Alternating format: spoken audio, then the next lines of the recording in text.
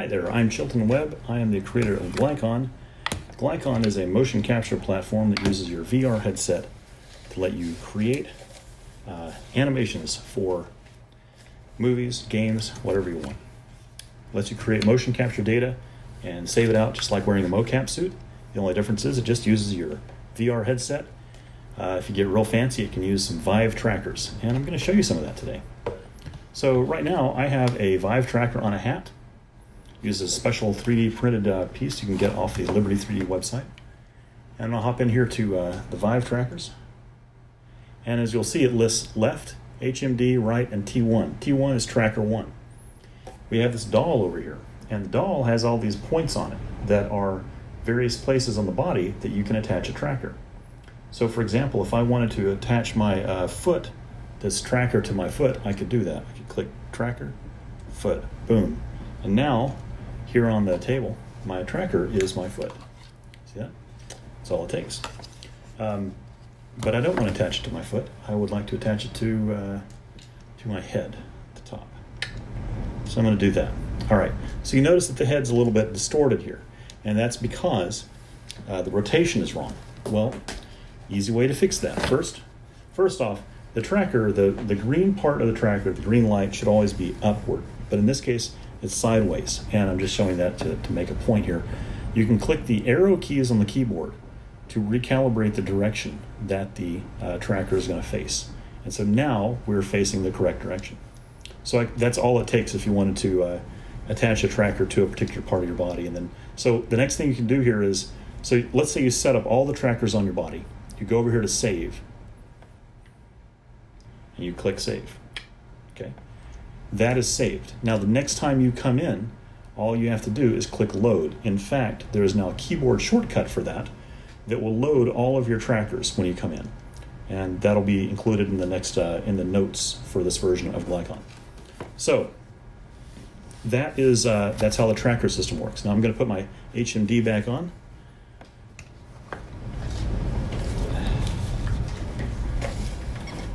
There we go.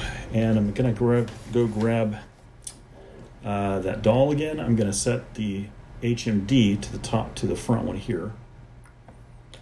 Clink. And now I am back to normal. Don't need that anymore. So I'm going to do, I'm just going to hop out of here. Now, here's the next interesting thing.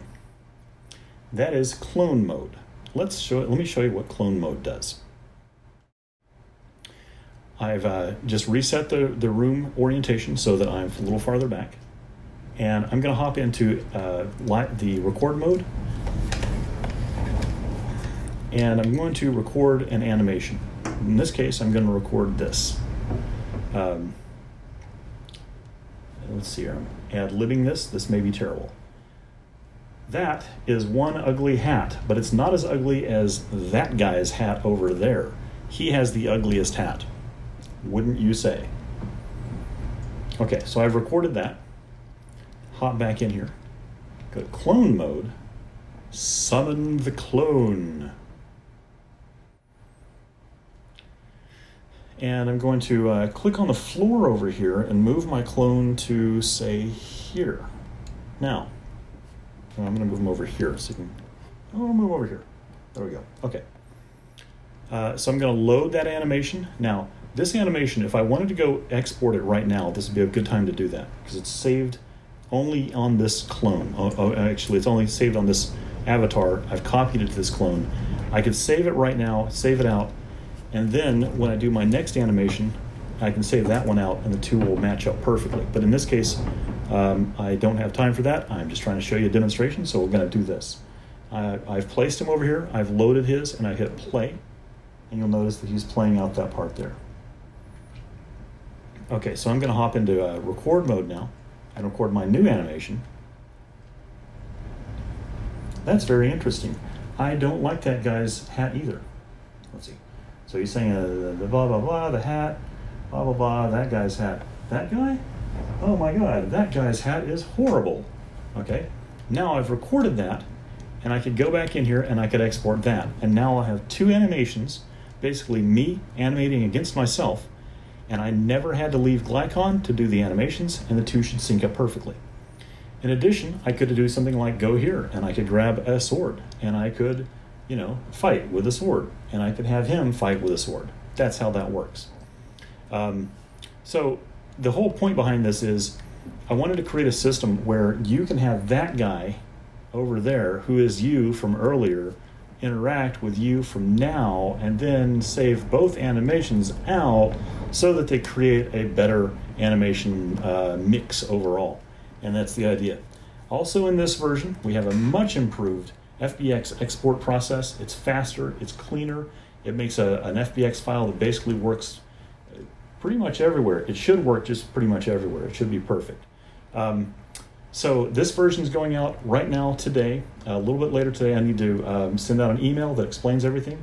We have a whole slew of keyboard shortcuts now that let you load things from the keyboard. So if you're using the tracker mode that I showed you earlier, where you have this one guy on your head, boop, you can now